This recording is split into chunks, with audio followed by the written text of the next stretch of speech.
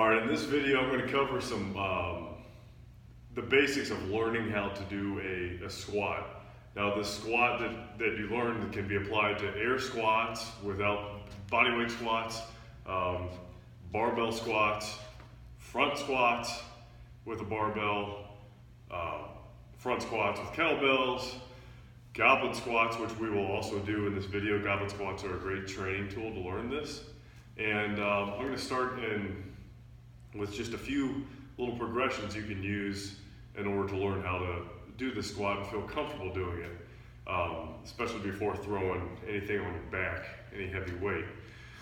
The method that I'm going to be talking about is inspired, if not just flat out copied, from Dan John. There's a progression he highlights in his book, Mass Made Simple, that I like a lot in terms of just learning how to do a proper squat.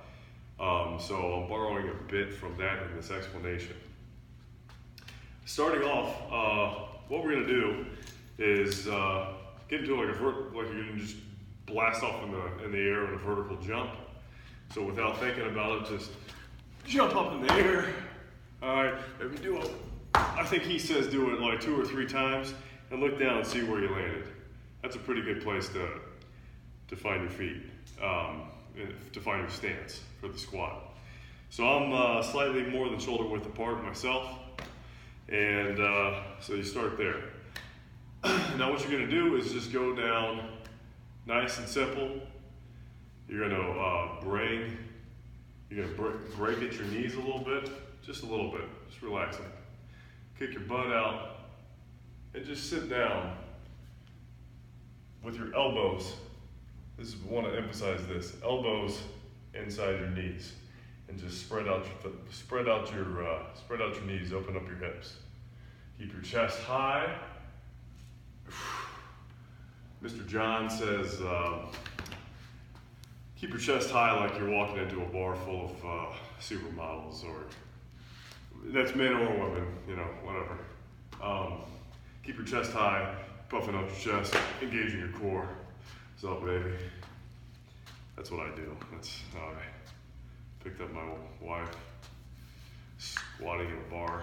All right, so find your position, and then put your hands together, kind of like you're saying a little prayer. I hope I don't blow up my knees here. And we're just going to lower yourself down and pry those knees apart, get that chest high. All right, and when you're coming up, you're just driving off your heels and bringing your hips forward at the top. So from the side. Now one thing to note, we're just learning, what we're really emphasizing here is the movement, not so much where your feet are yet, in terms of where your toes are, rather, the angle of your toes. So if you need to put your toes out to compensate for ankle mobility or poor hip mobility, or even poor thoracic stability, upper back, then go for it. We're just getting used to the movement. So put your toes out if you need to. This is not ideal in a typical squat, but it's a good starting point to learn the movement. And break at the knees just ever so slightly, butt back hinging at the hips, and chest is high. You're prying those knees apart, and come back up. That's it. Once you feel pretty comfortable doing that, walk over to, static. Walk over to a doorknob if you're in your house, pole. In this case, I got a cable fly station. Grab a hold of that, bring your toes in a little more, no more than a 30 degree angle out. Bring your toes in. Get about that same stance, and you're going to do the same thing again. You're going to lower yourself down. This way, a lot of folks have trouble keeping their heels up, especially you want to keep your heels down. You're not going to lose if you lose your balance, it's not that big of a deal when you hold on to something here. So you can really focus on driving your heels into the ground while you're doing this squat. Okay, so I'm just going to come down. Yay! Down here and drive back up. So I have this nice safety of the pole here to keep me from falling on my face, falling on my butt. And I can train this squat. I'm going to do that a few times until I get used to it. Once you're able to do it with your toes pointed at a non-obnoxious level. Do it where you feel comfortable, where you're not putting any strain on your knees. You're driving your knees apart, separating the floor. Your knees are tracking over your toes. They're not bending out way over your toes. Your heels are not coming up. Your chest is high. You're not hunching over. Your core is engaged. When you can do all that, put it together without real effort, without really having to think about it, where you can just drop down, part your knees apart. If you notice my butt is dropping below my knees, that is totally cool.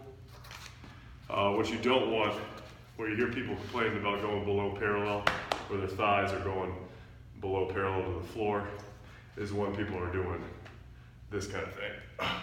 You know, maybe their heels are coming up, their knees are going out too far. You're putting a lot of unnecessary stress on your knee. That's when it's a bad idea.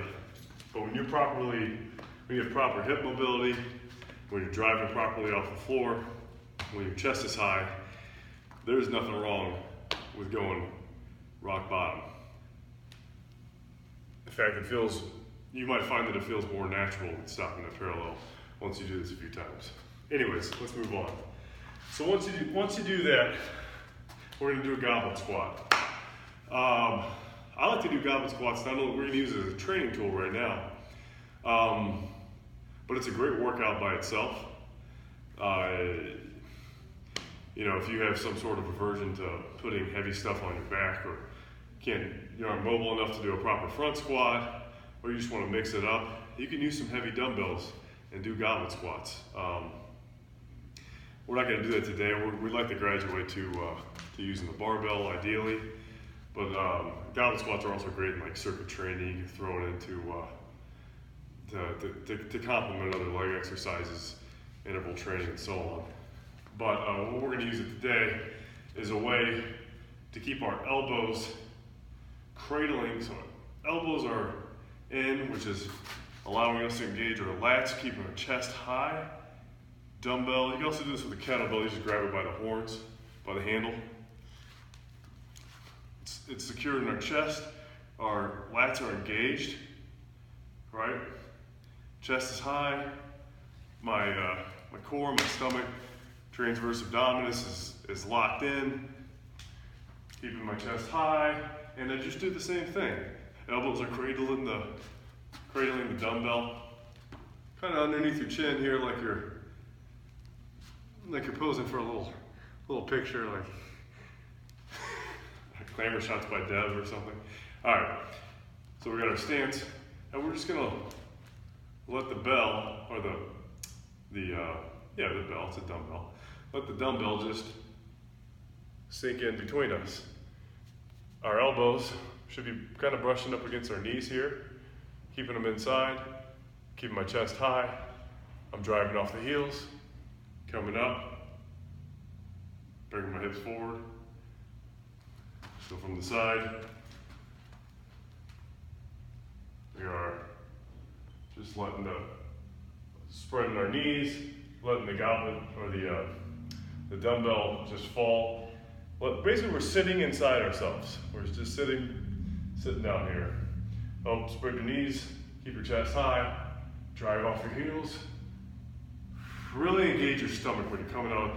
When you're coming out from the bottom of the squat, that's commonly referred to as coming out of the hole. I don't know why I did this when I said coming out of the hole. That was horrible. You're coming out of the hole that you're in here. You're driving up.